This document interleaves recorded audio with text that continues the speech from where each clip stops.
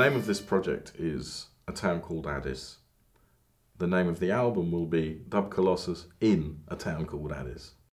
I find myself at Real World with 5 Ethiopian musicians and singers.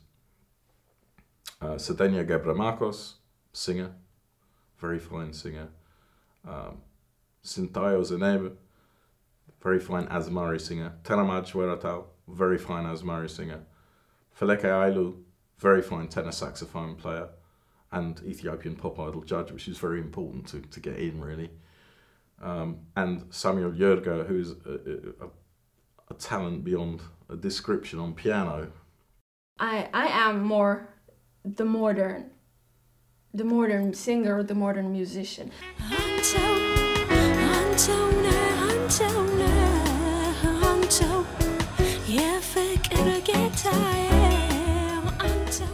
Sintayo is completely a traditional.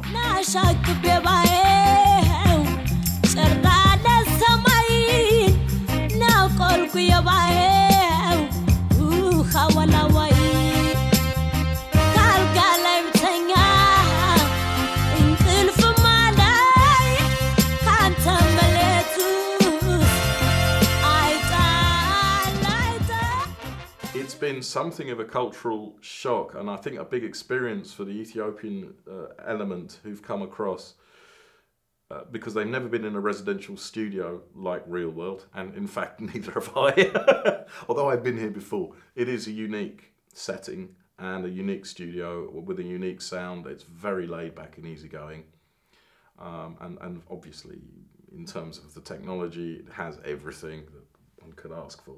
Although I am going to bring in a spring reverb just to make sure it doesn't sound too good, and in fact somebody's found me a very old one. We're going to bring in all the oldest bits of technology we can to go with all the newest bits of technology. And this is in keeping with the album. I mean, I'm impressed with the big studio.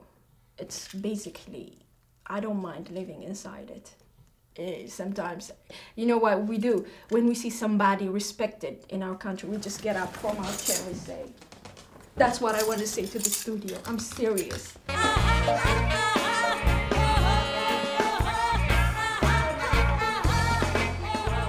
Addis is a very vibrant and exciting musical scene that has an awful lot to offer and needs some kind of exposure.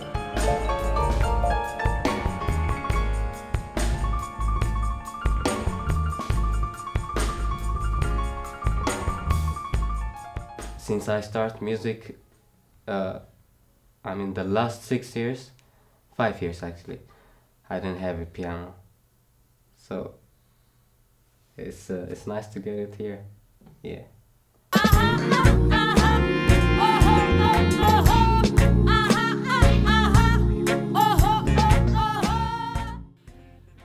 The musical flavour of this album is very much split between 2 or 3 styles, from a very smoky and sultry 1970s Ethio jazz sound, right the way through to a very positive and uplifting acoustic sound with the Tezeta dub, for instance. So you have a range of vocal styles, from extremely powerful Mimi, I should say Sintayo Zenebe, and her vocal style being reminiscent of Edith Piaf in Addis Ababa after a lot of beers, through to Sedenia, who is a very sultry and smooth singer. And then on the musical side, you have, again, you have references to other styles, but it runs a series of moves from quite forthright and forceful through to very almost sultry and seductive sound to some of the songs.